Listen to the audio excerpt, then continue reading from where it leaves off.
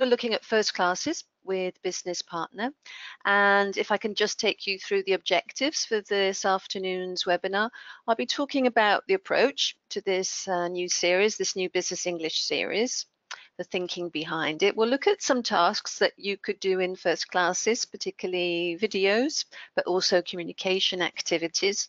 And I'm going to show you two kinds of videos that you can find in Business Partner. And the first ones appear in lessons 1 of each unit with a real world authentic video and vocabulary and speaking tasks related to that. And then you may have already seen in previous webinars, but if not, I'll be showing you a short clip of a dramatized video. And these dramatized videos we have in lessons 3, in the communication skills lessons in the course book. And also, as I said, some tasks where you can practice, where students can practice their language and communication skills combined together. And at the end, we'll wrap up by doing a short little quiz, just to check that you're familiar with the coursebook series. Maybe you've already started teaching from it, or maybe you're planning to next year or in the near future.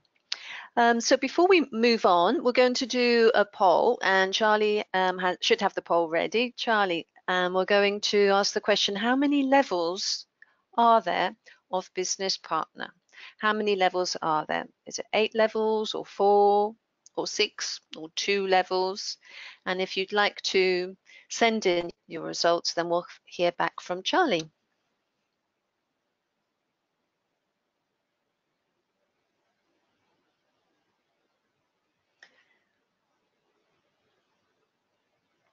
So the poll should now be open. As I said, the question there, we'll have a few of these quiz type questions throughout the webinar. We'll have some more questions at the end. And this quiz you could do together with your learners when it's the first classes, or just for yourself to make sure you know where everything is in the course book.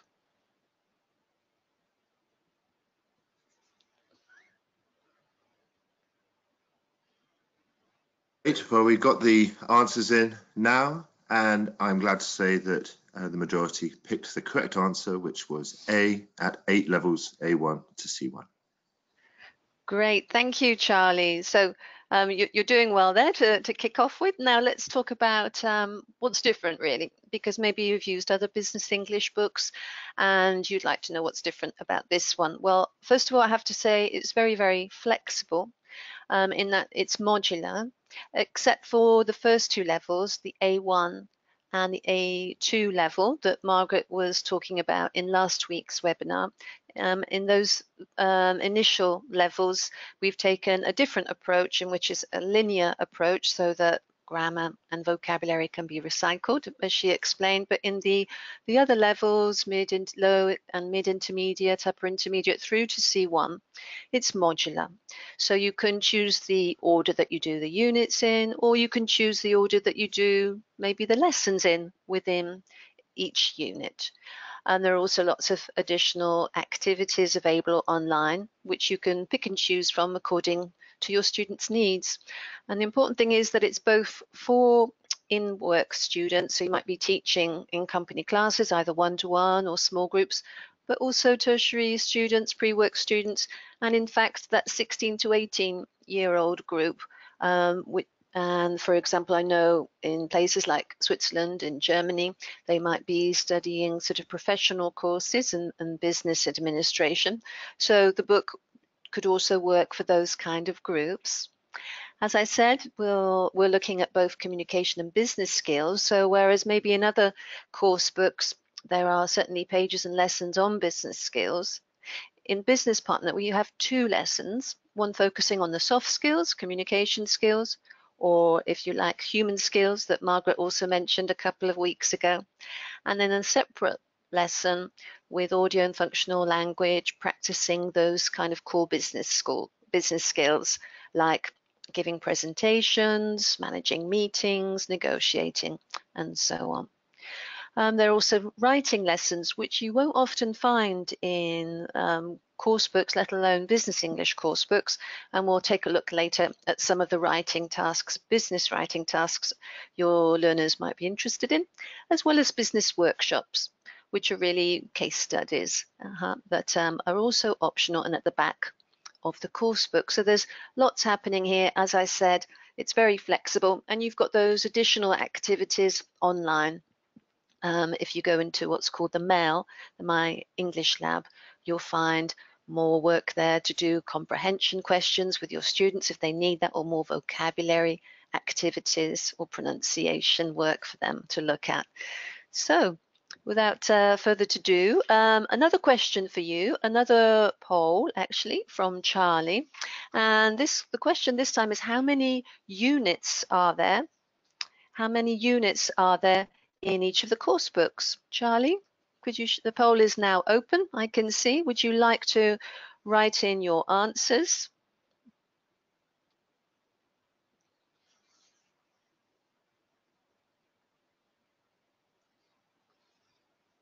Oops. I've just given it away.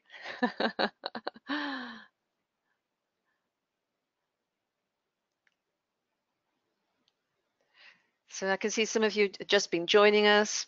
Welcome to everybody who's just joined us in the last few moments. We're doing a poll. Would you like to answer the poll? And then Charlie will take us through the answers shortly.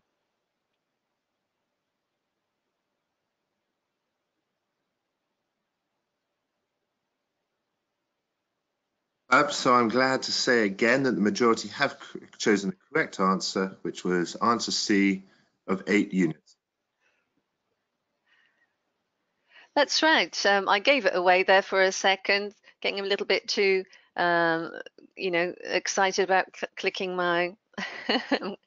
clicking the buttons on my laptop this afternoon. But they are indeed 8 units. So we're going to have a look at the course book in general. I'll give you an overview, and then we'll look at what's happening within the units and some of the lessons, as I said before, some example videos and tasks for you to, so you get the feel basically for this series. There are also 8 business workshop lessons. I've mentioned there's a review unit, for each unit at the back of the course book. There's pronunciation practice, again, quite unusual for a business English course book, as well as the video and audio scripts, of course, and a glossary for key business vocabulary. And you've got all those videos and audios available online, which you can download and have offline for when you go into class. So you don't need to be worried about losing a connection in order to play the videos or the audio. Okay. That was the course book overview. Now let's take a closer look at one of the units here. This is taken from a B2 level of business partner, and a typical unit here with 5 lessons, as you can see, and each lesson will have a lesson outcome. If I can just highlight that for you there. Okay, each lesson will have a lesson outcome, for example, here in business skills. Okay, and the first one will have a video. The second lesson usually has a reading or a listening and works on the grammar in the second lesson. The third lesson we'll take a look at in a few minutes is the communication skills lesson with more video. Then we have business skills, and then a short writing lesson, which is only 1 page at the end. Now let me remove those drawings. Fantastic. And then we can move on there. Right.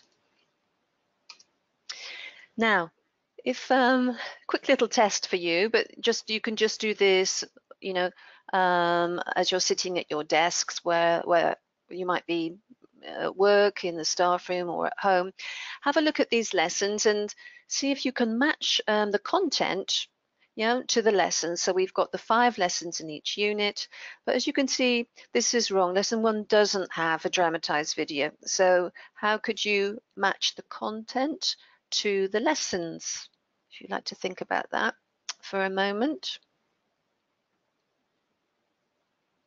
That's right. So we can see that the authentic video comes in lesson 1, as I've said, with more vocabulary work and a project. Lesson 2 is the main sort of grammar lesson. Lesson 3 has a dramatized video. Lesson 4, here it says listening and functional language, but it's the business skills lesson, remember. And lessons 1, 3, and 4 all come with a speaking task at the end. Let's do the business workshops. And finally, lesson 5, that's the writing lesson. That's just nice, short and sweet on one page. Good. Let's move in a bit closer now into the structure of a lesson 1. So remember, this is the lesson with a real world video, which is very engaging, very motivating for students. But we've prepared obviously vocabulary work and comprehension questions for it, so you don't need to do that kind of work, whereas normally you'd spend quite a lot of time preparing, searching on the web, trying to download an audio script or video script from somewhere. But here you've got typically a discussion leading in to the lesson, and obviously gist comprehension for general understanding, and then more detailed comprehension, followed by vocabulary. It's not just one vocabulary exercise.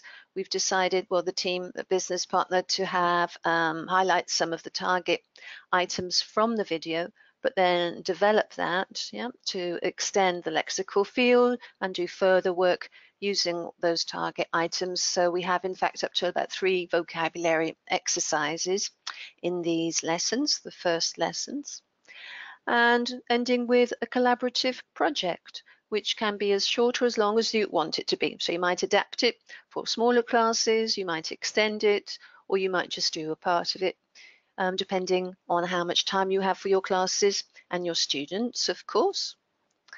So to give you a bit more of a flavour, what kind of topics are we looking at then for these lessons 1? Well, in a moment, I'll show you a video about workplace culture, but it could be other types of topics. For example, learning on the job. 2 weeks ago, I showed a video which was actually from this unit looking at types of training and interns coming into an organization and how they organize the induction days for them. So as I said, they are real world tasks. And in this particular level, as I said, B2, upper intermediate, Unit 3, Lesson 1 of Unit 3 looks at economic crises. And there's a little bit of history there with a history of economic depressions and recessions. So there are all kinds of topical issues that our students can engage in. So if we have a look then at Unit 1, Lesson 1, Authentic Video, it's about company culture. And we can start by asking students to think about the hierarchy in their companies or organizations, the way people behave, the way people communicate, maybe what people wear, and especially how people work together. So we can get them thinking about these things before moving on to showing the video. Now, this is about gravity payments. It's not dramatized, it's a real video, a real company in the United States. And here we'll see what happened at Gravity Payments. And as we listen, I'd like you just to note down what was the change that happened and how did this change affect 2 of the workers. Corinne, we hear from a woman called Corinne, and also Elisa. Okay. Iwonna, I'm very sorry, but I've just seen there's been an error with the video upload and neither of the videos are there where they're supposed to be. I've tried to find a solution, but I can't. However, I have emailed the videos to everybody in the webinar so they can look at them immediately afterwards. You'll have them for there. Okay, great. I've emailed them directly to them just now. Right. Okay. So I'm very sorry for that. Right. Okay. No worries, Charlie. Thanks for letting me know just before I play. So, in fact, there's so much to get through today. It's you can watch the videos then just shortly after the webinar or when you have a moment this week, and you can do those activities yourselves to check them out. But I'll tell you now the main thing about Gravity Payments, the interesting thing is that the CEO was earning a lot of money. He was earning, in fact, 1 million American dollars. Yeah. And he decided to make a change. He thought that wasn't fair. And he then decided to pay all the employees, including himself, $70,000, yeah, as an annual salary. So this was a huge sort of news event. And of course, some employees were very happy with this, but some of the senior managers who were earning more were unhappy about it. But the employees we see in the video, Kareem was happy because she could afford then to move to a nicer area in Seattle and be closer to work. Elisa was certainly very happy. Gravity Payments is a credit card payment company, and Elisa was able to pay off her own credit card debts and also move into better accommodation. So those were two employees who were very happy. And you can then ask your students what they thought about this and the response from the different employees. Okay, but we'll let you watch that video then. It's just a little clip in your own time. What happens afterwards? Well, in these lessons at the end, there is always a project. Now, this could be like an extended role play, it could be a survey, or it could be a debate. In this case, the students talk about company policy. And it doesn't matter here if they have in-work experience or not, if they're still in education, but they can think of company practices that might cause problems, whether it's the timetable or the way people are asked to dress or things like that. And then in pairs, they decide on a fictional company, and they're going to do like a mini welcome, if you like, to new employees, explaining these policies. You can be quite creative here, getting students to maybe use the same example as from the video, that everyone's paid 70,000 euros or $70,000 a year, or something a little bit more creative with weird rules and regulations. They can have fun with this kind of project. So remember then at the end of lesson 1, yeah, you always end with a project after the video. Okay, moving on then, another example from a lesson 1 could be time management. Maybe you decide, well, I don't actually want to start with that particular unit. I want to deal with company culture later on.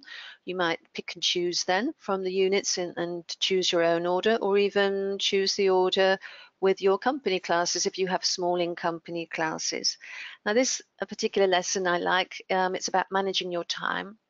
And it was Marjorie Rosenberg, some of you may have seen recently talking in IATF or Bessig in Berlin. And Marjorie is another materials writer and teacher and presenter, and she did some great activities here working on the vocabulary for managing time. Again, it's a topic that many of our students can relate to. And the video here, which I won't show you today, but the video looks at working practices in factories and how the whole concept of just in time was invented and how that affects productivity. So a little bit of sort of business knowledge is useful there for students. But the lead-in is always quite personalized. We start with quite personalized, easy questions. How do you keep track of all your tasks? How do you plan? How do you prioritize? Okay, with some visuals to help before we go into sort of more businessy and world knowledge areas. We've tried to do this carefully so that the leading questions build up to, if you like, more sort of complex issues. All right. And here are the vocabulary activities I was talking about, as I've mentioned before, with Marjorie Rosenberg. I was very lucky actually on this project to be working with people like Marjorie, but also Margaret O'Keefe, of course, I've co-authored with before for Pearson as well, of lots of people with business skills, experienced skills trainers, such as Bob Dignan and Mike, who were also talking recently in Bessig. But here we go. I just remembered them because I saw them quite recently in Germany. But here we have nice expressions to do with time. You could be pushed for time, on time, just in time, time management. And as I said, there's not just one vocabulary exercises. There'll be about 3, ending again with a project, okay? So here in this case, it's not a role play, it's a debate. And this works very well, I find, with quite large groups. You can do it in open class with one large group A, one group B, or divide them into subgroups, groups of 4, 2 students for the motion and 2 students against. Here, the proposal is, we can see here, moving to a smaller office, right? Now, I'm sure students will have lots to say about that. Yeah, the benefits of that, maybe it's moving from the center, maybe it'll be difficult for some staff to get to, maybe it will reduce their traveling time, maybe it'll increase it. So this is like a good topic for people to get their teeth into and discuss. Yeah, the key point being in all of these tasks, of course, is collaboration, get them working together. Now I'll just erase my highlighter there. Thank you.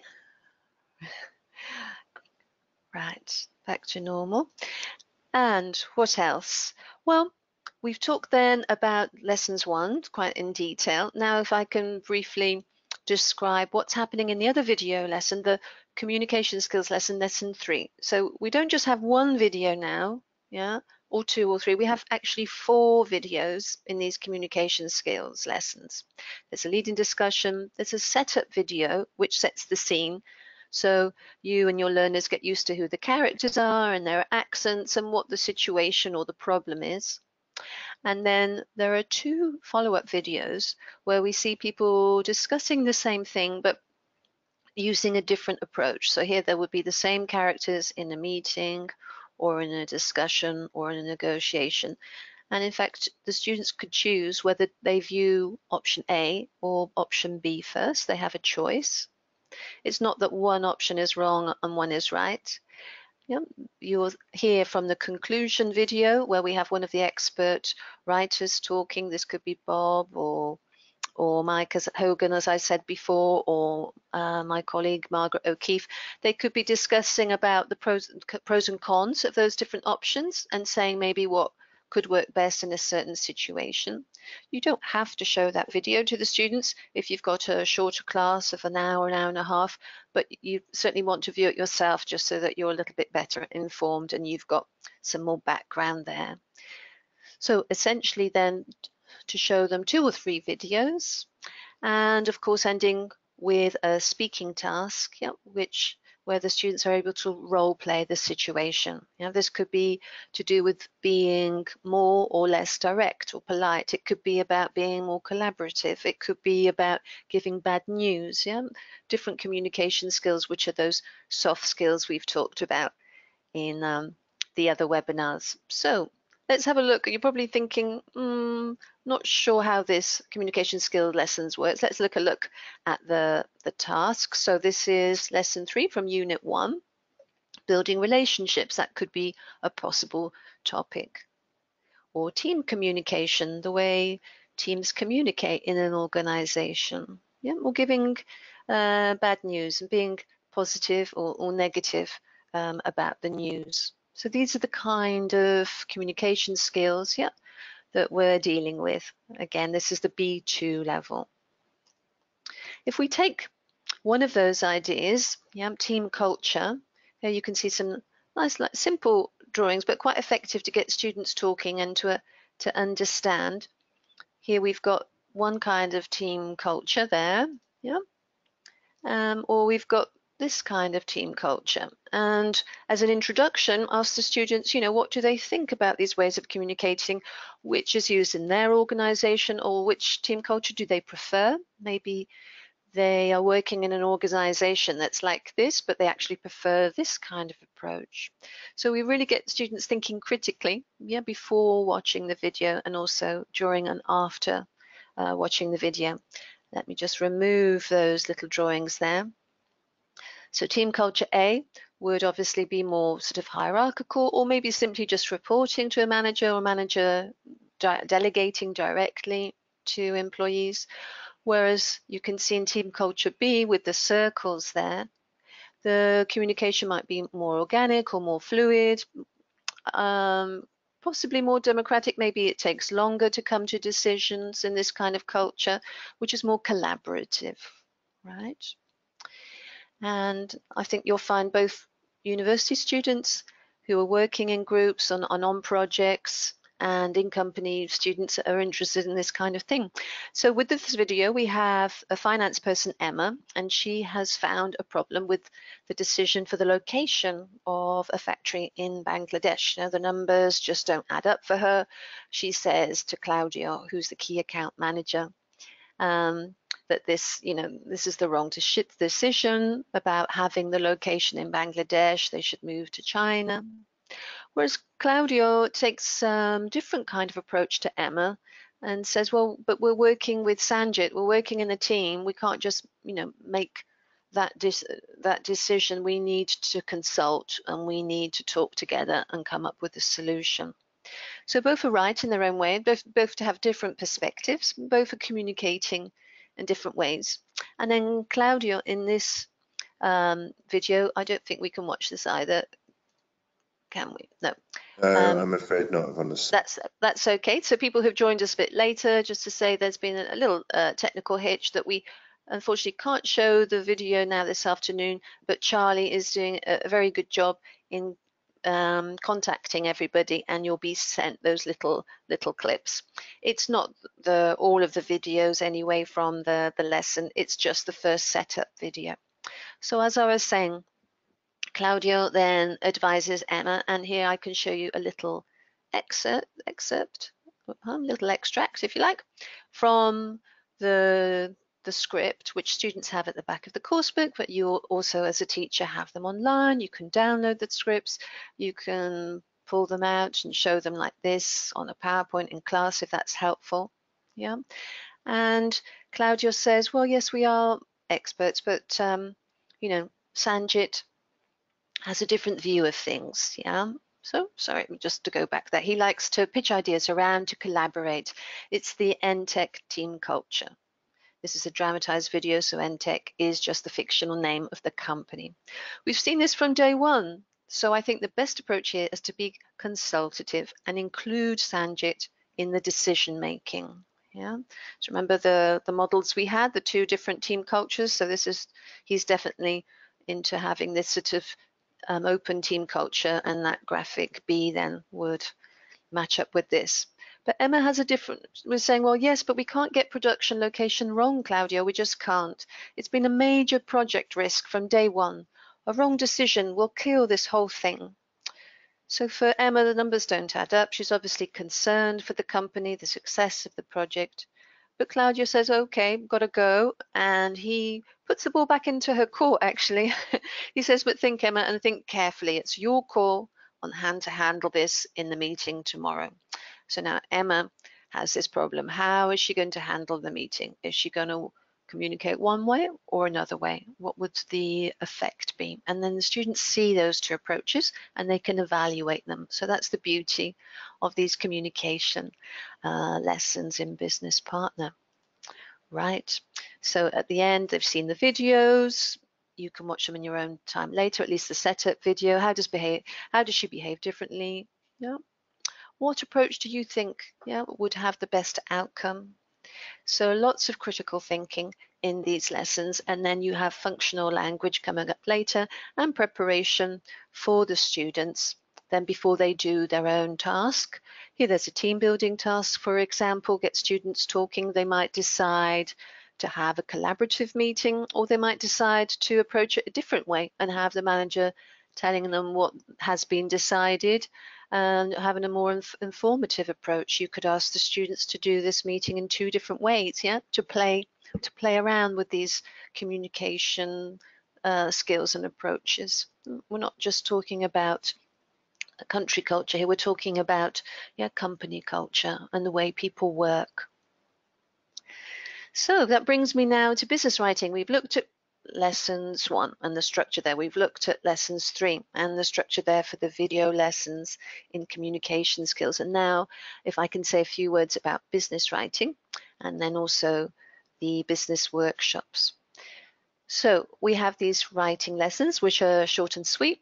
At the end of each unit, they're called lessons 5. It's only on one page. You should be able to do this in a class in about 45 or 50 minutes, or you might decide to do a few of the activities to present the language in class and then ask them as follow-up to do the main writing task. That's obviously up to you. You can be flexible.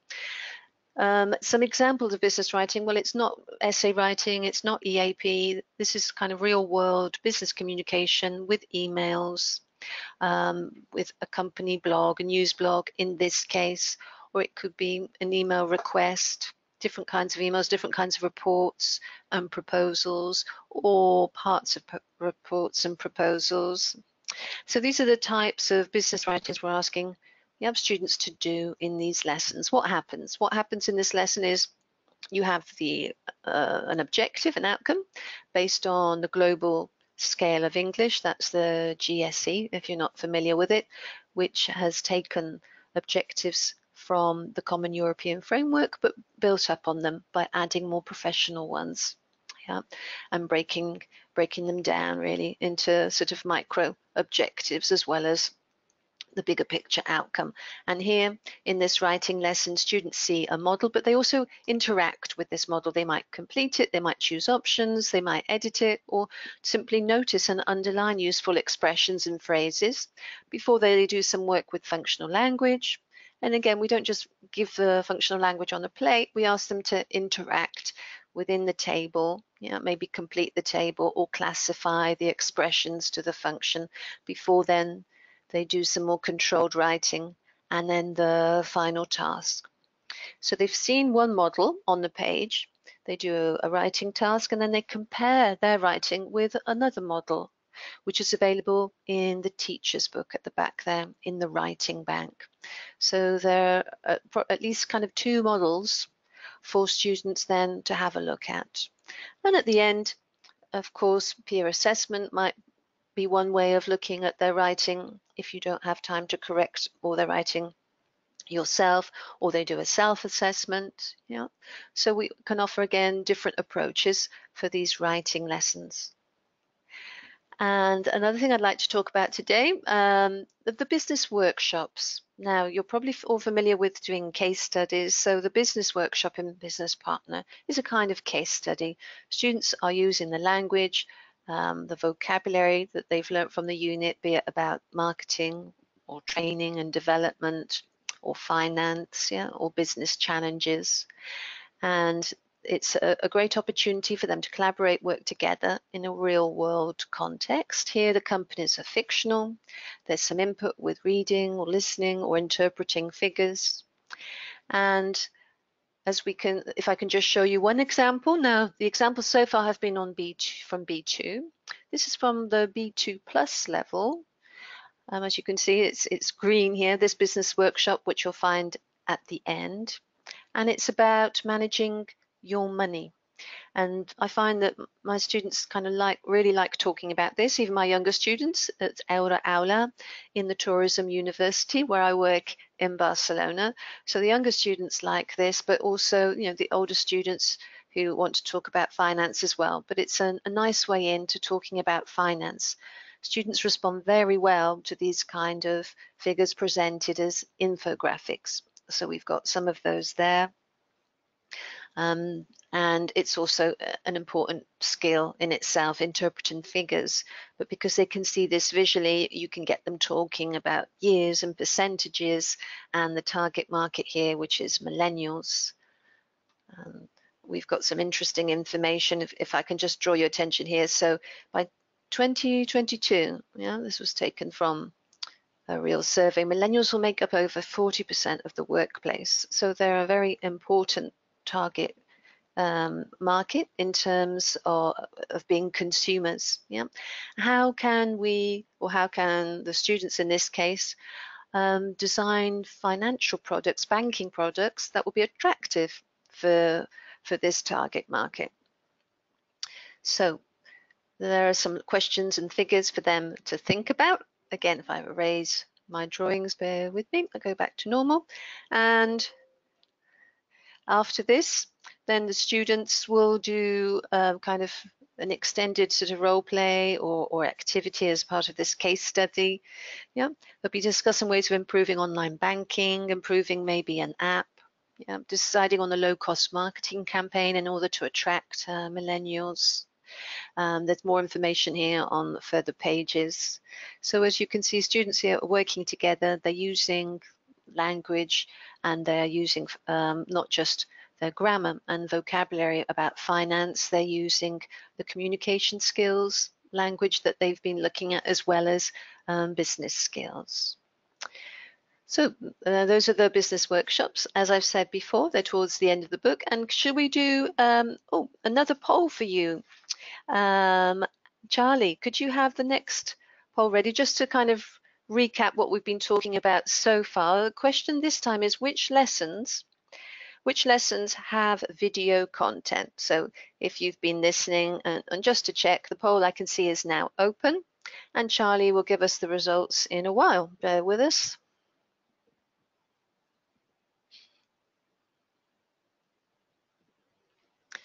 So I have prepared a quiz for you, which I will share with you. We'll ask you a few more questions now, just so that we're all on the same page, and this is really to help you become a little bit more familiar with the course book, whether you've been teaching it from it already, or whether you plan to teach from it next year or next academic year.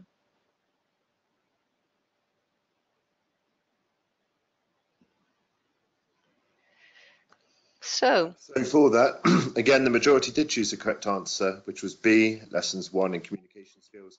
However, there were a few optimistic ones that wanted it to appear in all of the lessons. Well, thank you. Thank you there, Charlie. No, I'm afraid, yes, we don't have videos for all the lessons, but remember you have the one authentic video lesson 1, and then up to 4 videos to show from that communication skills video lesson. So we've been looking at some of these questions. There are 8 levels in Business Partner. There are 8 units in the course book. We've just answered the question there, question 3. Some more questions for you to think about. You can do this quiz together with your learners in the first class, or you can just maybe if you're training or your head of studies or a coordinator, hand it out to teachers for them to do themselves, to familiarize yourself with the material and the content. And another question for you is, where are the business workshops which I've been talking about? Where are the business workshops and the pronunciation pages in the course book? So Charlie, if you can open the poll there. Is it either A, in lessons 2 or in lessons 5, or at the back of the course book or in the teacher's resource book? What do you think? Again, if you can reply to that, that would be great. I can see there's a hubbub of activity. Right. Give you a few moments before I show you some more quiz questions.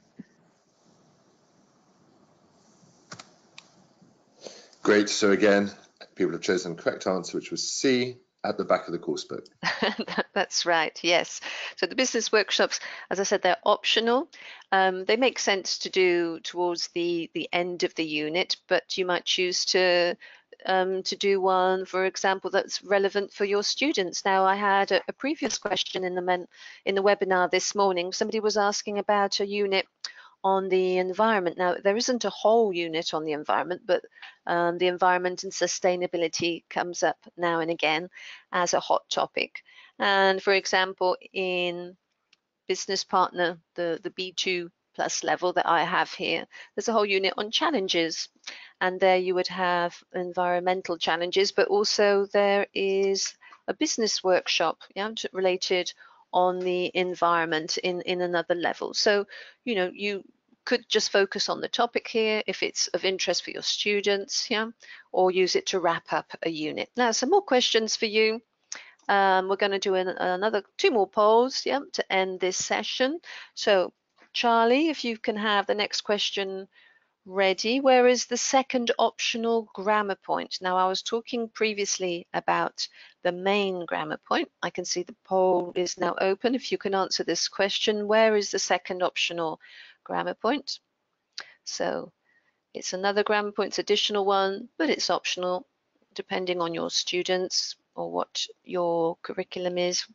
And is it in the communication skills lesson? Is it in business skills lesson 4? Is it in lesson 2? Or is it in writing lesson 5? We'll give you a moment to answer that question, and then it'll be over to Charlie.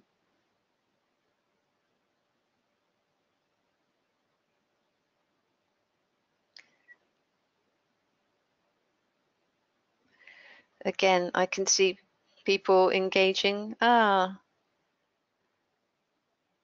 Yes, that was a bit more of a split answer there. However, the majority at 36% did choose D, the correct answer, the writing lesson 5.